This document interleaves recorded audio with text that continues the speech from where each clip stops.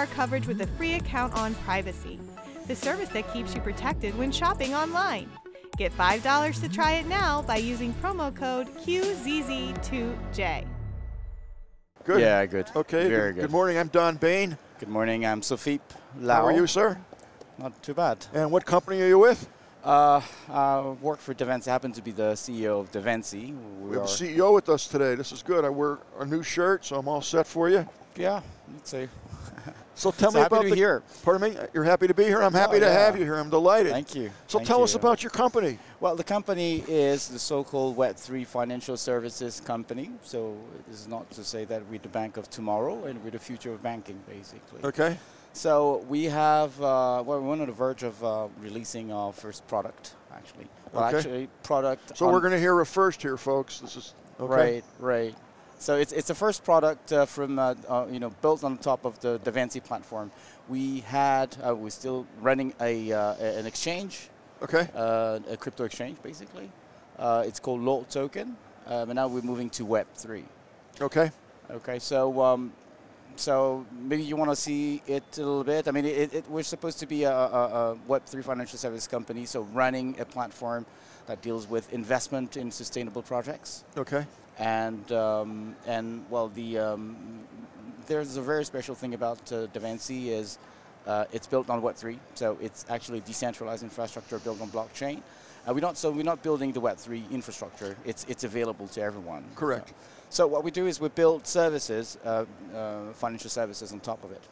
So you're dealing primarily with crypto or just all currencies? With everything. I can show you a demo. Actually, yeah, we're dealing with... I don't know if we have the video of the demo up on Q, so we're not going to be able to see it. If not, no. No. Okay. No problem. Okay. Well, we'll talk about it. So we can talk about it, yeah.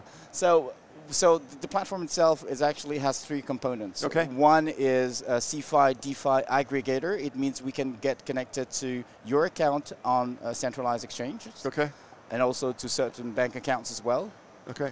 And at the same time, you'll be able to have your own view of your Web3 wallet. Okay, and this is all encrypted and secure, of course. Yeah, of course. Yeah. So it's not just about crypto. Crypto is really just about cryptocurrencies, but we also handle NFTs and STOs as well. I mean, that's the equivalent of stocks.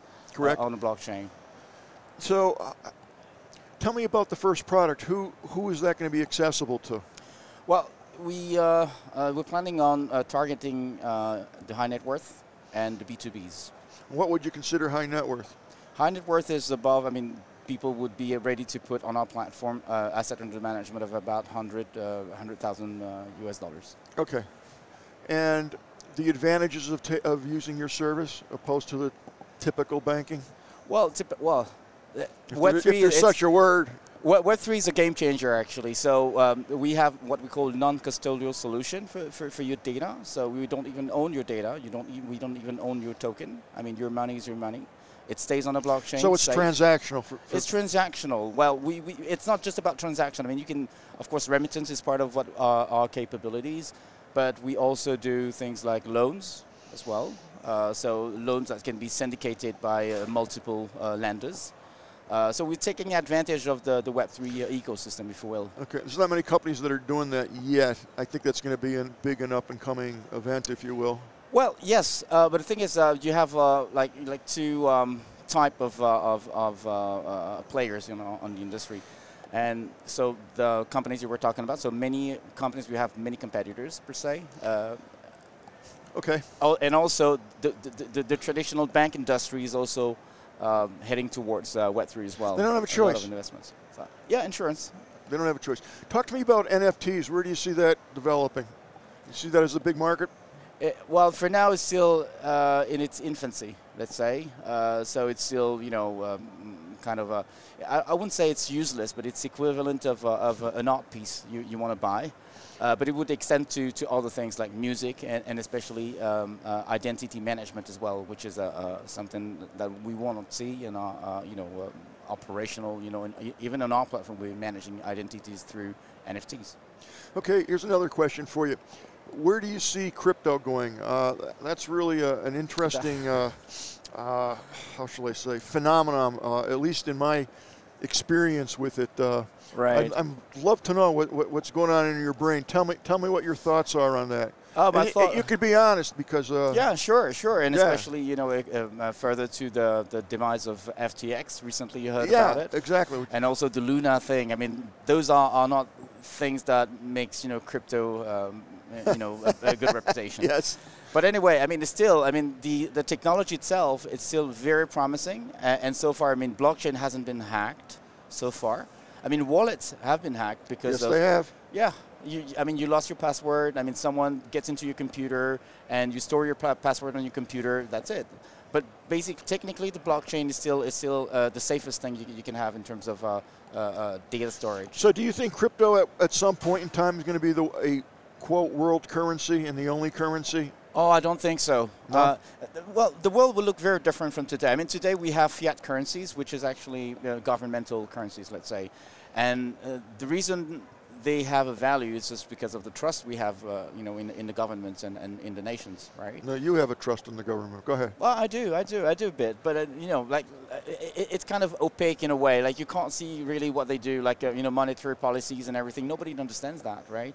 Why is that we have so inflation is so high today? I mean, we don't know all of that. I mean, we're not. I was hoping you were going to tell me. Oh, well, actually, I know the underlying mechanism behind the scenes, but what I'm saying is it's not really accessible in terms of understanding, I mean, the way it works, right? Bitcoin, for example, is actually governed by mathematics. So there's no human beings behind. Okay, so in terms of monetary policies, there won't be any arbitrary choices or arbitrary options or decisions that will actually make the whole economy collapse or so basically what I'm saying is blockchain is more transparent, let's say, than any currency you could have. And the other thing is, I don't believe in just one currency, even cryptocurrency for the whole world. I mean, the world. That's interesting. Okay, go ahead. When I said it will look different, is if you have a look at it, I mean, you would have pretty much one currency per service you want to use. So the world of crypto is different. So it's cross countries.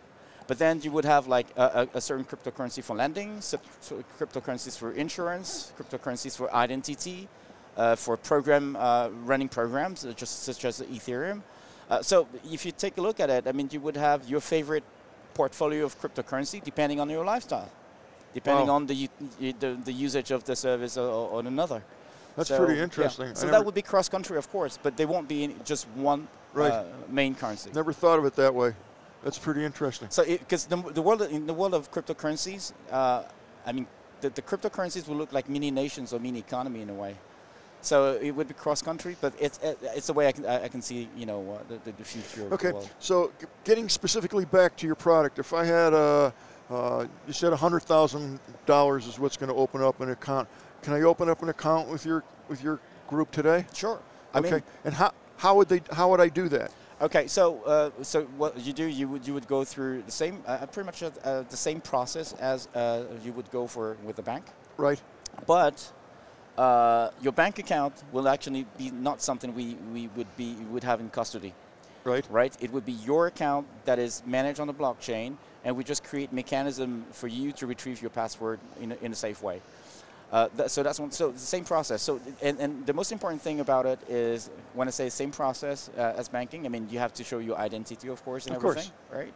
Okay. So we do the same because we're regulated. I mean, some people would say Web3 can't be regulated because it's all decentralized. You don't have one specific entity you can sue in case of problem. That's not totally true. I mean, we are a regulated entity. We're regulated in France, by the way.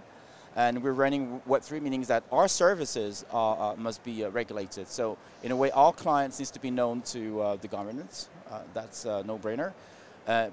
But we keep their data safe in such a way that it's actually persistent on the blockchain, and it's safe on the blockchain, and nobody could access to your data apart from you. Okay, what other services are you going to be offering?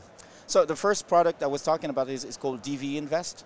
So it's an investment application. So we actually promoting, not only there's a specific user experience we want to promote, so that's our signature user experience, like making sure that Web3 is usable. For now, it's not so much usable, but we have created something that is usable, so less fragmented, because you have to deal with multiple wallets, multi-blockchain and everything. Right. We make things easier. And the second thing about investment is we are actually promoting investment into sustainable projects. Okay. Okay. So we have actually developed an index called the Davinci Impact Index. Okay, so I could not only bank with you, but basically I'm going to be investing with you. Yeah. Okay, and what kind of returns typically can one expect? Depends on the strategy and the profile you have. I mean, if you're risk averse or not, depending on your profile of risk. Do I speak to a human being, or am I doing this all on the web? Is a human going to say to me, hey, what's your lifestyle? What do you do? Blah, blah, blah, blah, blah. Right. So actually, there are basically 3 ways to do it. The first way is to go through a personalized questionnaire. So the idea is to profile you as a human being in terms of risk aversion. And once we define now, is that done on the web, or is that done? Oh, it's done on the web. Okay. Yeah, it's done all through the web app. The thing is basically, and if you're a high net worth, and we can see you have a lot of money to put, and you want to talk to someone, then somebody will come back to you. Okay. Yeah. So this is the whole process targets to aims at making sure that we're dealing with the person we think you are. In terms that of would profile. be helpful, yeah. Yeah, in terms of profile. Okay. And basically, I mean, if you're talking about KYC, I mean, this is what we do now. It's all automated, so we're not talking about KYC. It's really talking about, I mean, your profile and the way you want to do things. Correct. It's individually Correct. tapered to. Correct. Which it should be. Yeah. That's awesome. Now, are you based at all in the United States, or it's all out of France? Yeah, we are actually based in France for now. We're establishing 2 affiliates, one in Dubai, in the Emirates, and one in Singapore. Okay. So truly international. Yeah.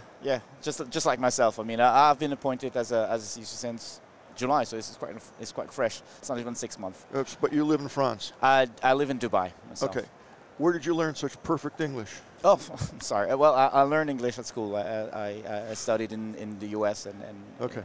United States is losing the game when it comes to languages. They just don't.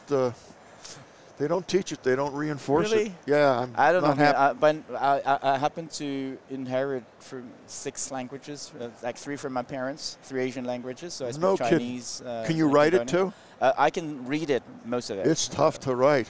Well, no, it's just like a drawing. It's like a drawing. It's very simple. Like it's more. I mean, it's more logical than anything you can see. Really? Like, oh my God! Yeah, it looks Y so and complex. L and the A is L. You know, Y. I mean, you just draw something that means something. Fascinating. Great. Well, listen, thank you so much for coming on. If people wanted more information, and I'm sure there's a lot of people interested in this, where would they go?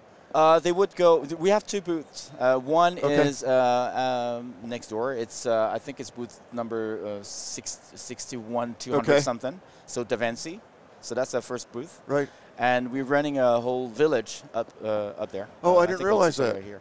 I think it's the one that is close to the. I'll try to stop by later. Yeah. Oh, yeah. And what about on the web? If people who are watching this all over the world, where would they go? What's your website?